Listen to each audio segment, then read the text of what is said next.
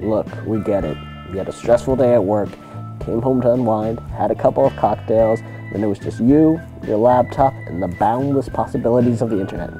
But now, in the clear light of day, there's a digital record of all of those things you looked up online. And let us be clear about the situation. Unless you proactively tell your browser to do otherwise, it will keep a very detailed list of all your interneting. If you looked up something online that you would be embarrassed for your friends, family, or coworkers to stumble upon, you're gonna have to clean up your history. Now, the best way to avoid any issues is by setting your browser to not record any surfing behavior.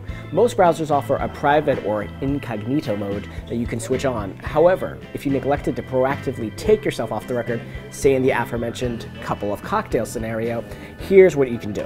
In Chrome, click the three lines in the top right-hand corner and select History from the pull-down menu. This will prompt a new tab where you'll find a long list of recent web visits. You can remove individual visits by checking the box next to each entry and then clicking Remove Selected Items.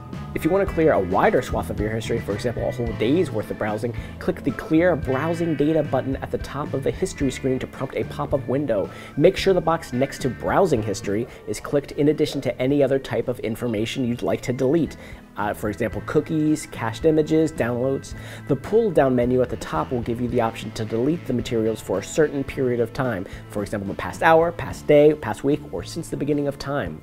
Then just click Clear Browsing Data at the bottom and your record will be expunged. In Firefox, click the three lines in the top right corner and choose History, followed by Clear Recent History. This will prompt the Recent History box.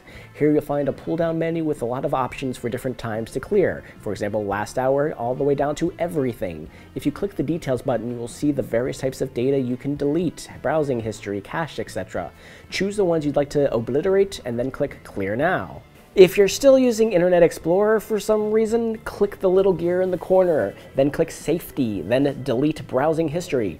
In Explorer, you can only have the option to delete your browsing history en masse. That means that there's no way to delete smaller spans of time, such as the past hour or past day. Click the boxes next to the types of information you would like to delete, and then click the Delete button at the bottom. In Safari, for all you Mac users, click on the Safari menu and then choose Clear History and Website Data to prompt a pop-up. Here you will only have the ability to delete all your information in one fell swoop. For example, you can't parse out just downloads or cache. There is, however, a pull-down menu which will allow you to delete information over different spans of time.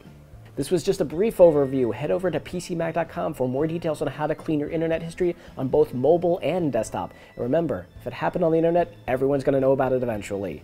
I'm Evan Dashevsky.